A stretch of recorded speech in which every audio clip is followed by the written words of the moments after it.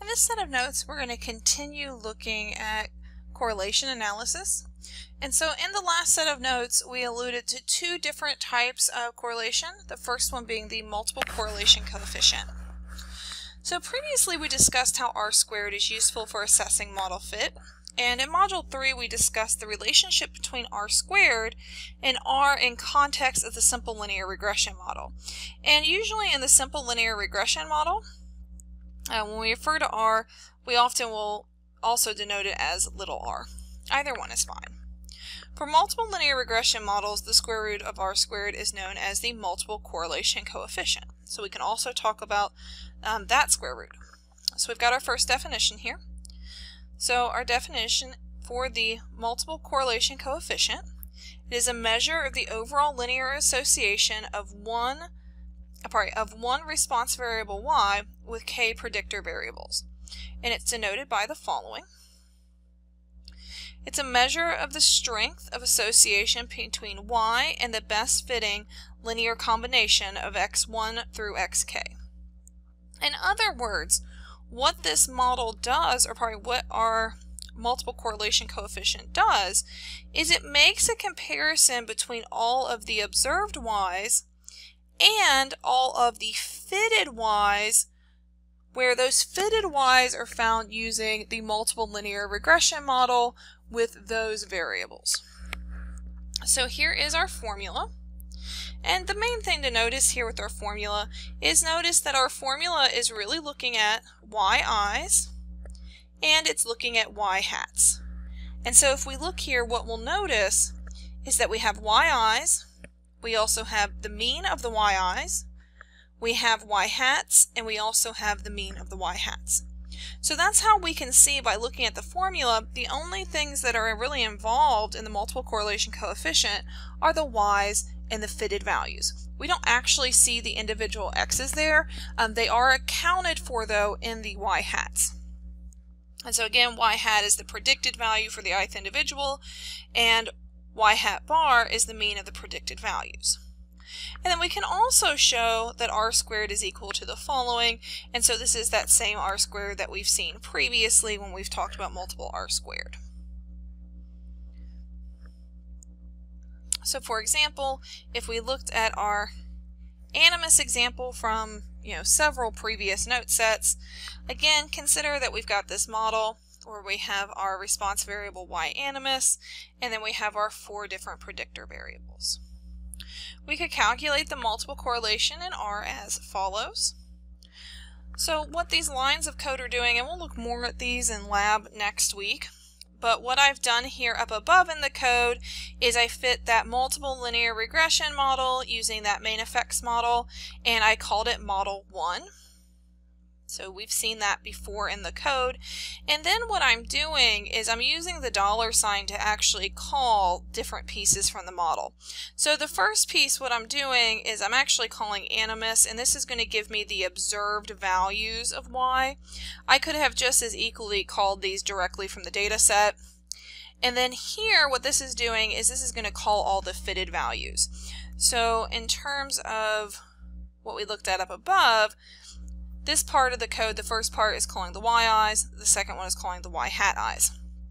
And we find that that correlation is about 60%.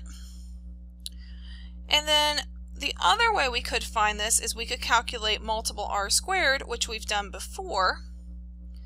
We find the multiple R², and then we could just take the square root of it. And notice we get the exact same value either way. So what this is giving us is this is giving us that multiple correlation coefficient. So in other words, if we look back up here and we see our notation that we have here, what this is doing is this is giving us the correlation between animus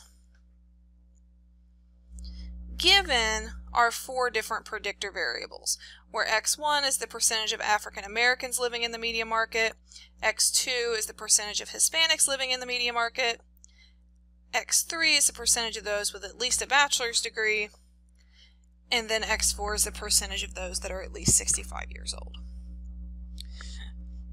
So the computed value of the multiple R² is 0.36, And this tells us approximately 36% of the observed sampling variability of animus can be explained by the main effects model with the 4 predictors above. And so that whole sentence there, this is all review. We've seen this before in terms of R squared. The new piece is the second sentence, which says the corresponding multiple correlation coefficient is equal to 0.598. And again, that tells us about the correlation between our observed and our predicted values. And we would hope that they have high correlation between them. The other type of correlation coefficient we could talk about is a partial correlation coefficient.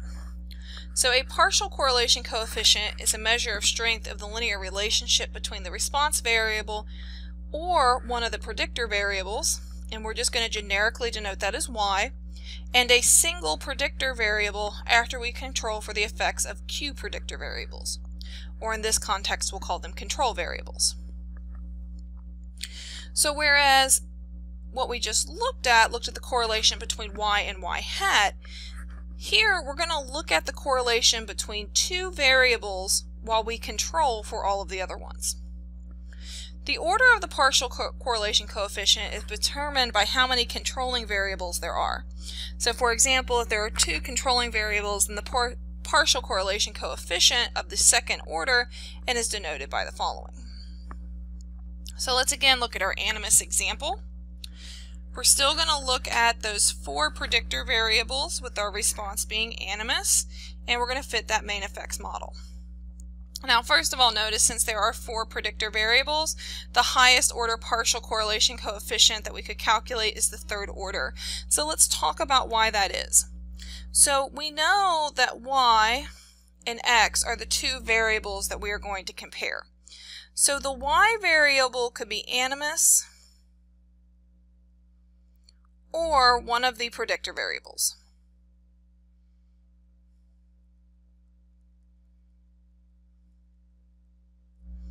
Okay, so y could be any of the variables. X has to be one of the predictor variables.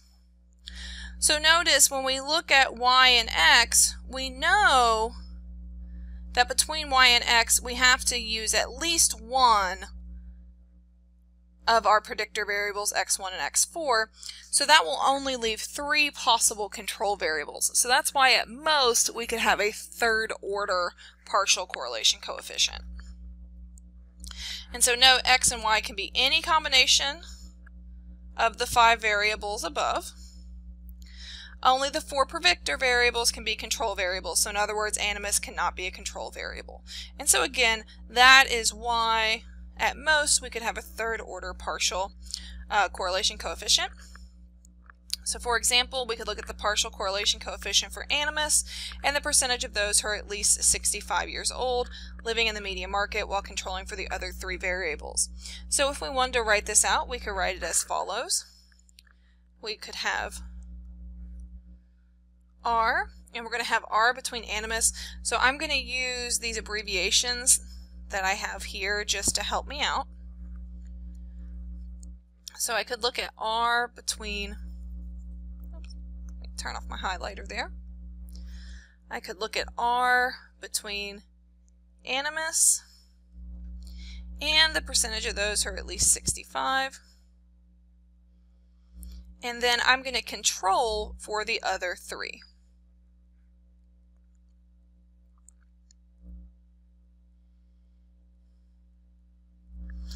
And this is what this would look like in R. So we have to use a package in R. It's called ppcore. We see it right here. And then the test we're going to use is pcore.test.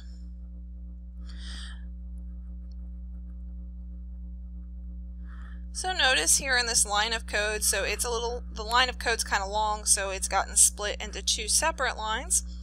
But if we look here, the very first thing I'm going to do is I'm going to call y. So notice that matches with the animus that I have here. Next, I'm going to call the age 65 plus, which is my next variable. And then what I'm going to do is notice I've used the combine function here, and I'm going to combine my other 3 variables that I'm using as the controls into a vector. So in other words, these 3 right here. So this function takes three pieces of information. It takes the two different variables that we want the correlation for, and then the variables we're controlling for. And notice it gives me a couple different pieces of information. The first one is the estimate, so that's the actual correlation. The rest of these are a p-value and a statistic, and these correspond with a hypothesis test testing to see if this correlation is different from 0. And that is going to end this note set.